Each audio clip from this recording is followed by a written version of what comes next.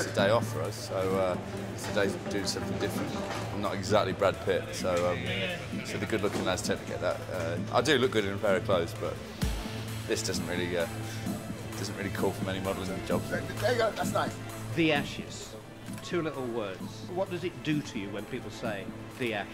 It's a strange one because for a year we were supposed to say that, oh, we're not thinking of the Ashes, we're thinking about the next game, the next day ahead. And I've been saying for a year, I don't care about the next year, I'm all just thinking about Brisbane.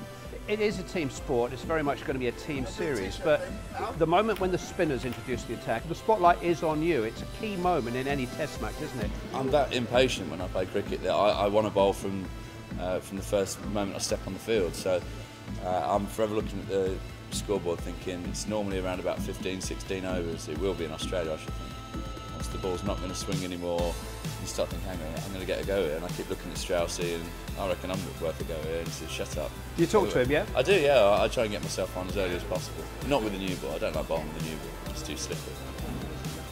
People tend to target the spinners anyway because they're slower than the other. We can't bowl bouncers or beamers if we get hit for 6. So I'm pretty sure I know most of their batsmen and we study their batsmen, so we know how they're going to play. There will be times when they'll look to get after them, but there'll be times when I'll equally look to get after them.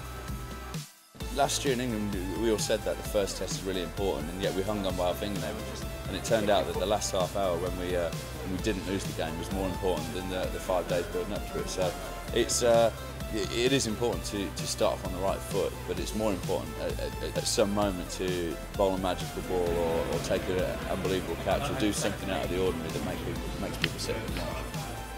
It excites me in ways that sport probably shouldn't, but it's going to be the best winter of my life, I reckon.